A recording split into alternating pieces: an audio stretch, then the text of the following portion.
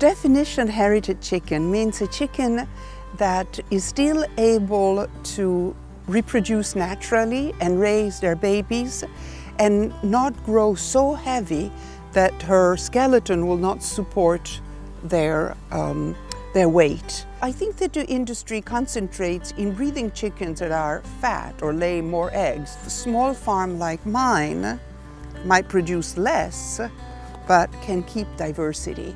And diversity is very important to keep.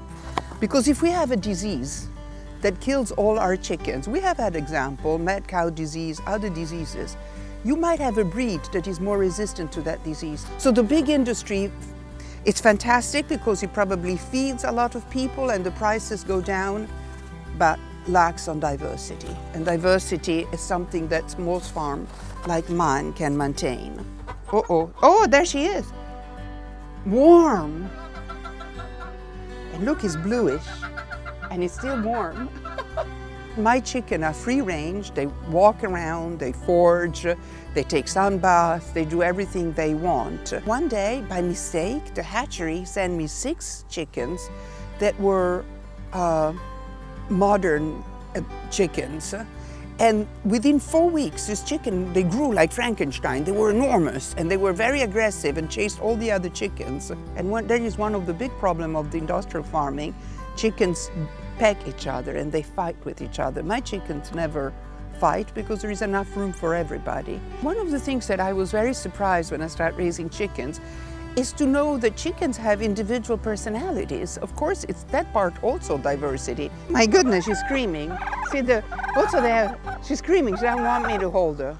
She wants to eat the worm. I think that one of the things that facilitates for us to be omnivore is to dehumanize, to take away any feelings from the animal so that we look at them as object or like vegetable or something that doesn't have anything to do with us.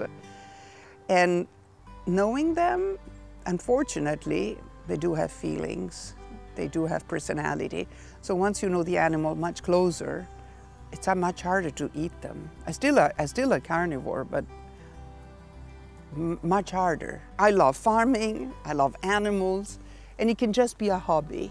But there is a real role that small farm can play, besides feeding locally your neighbor and giving walks and wonderful entertainment to the community. There is a very scientific role that we play in maintaining diversity. So it started as a pleasure, it's still a pleasure, and now it's really a fantastic source of knowledge that I would love to share, not only with me and my friends, but with the community. So for example, the Bellport High School keeps a vegetable garden. They come and look at my bees, at my chickens, at my other animals.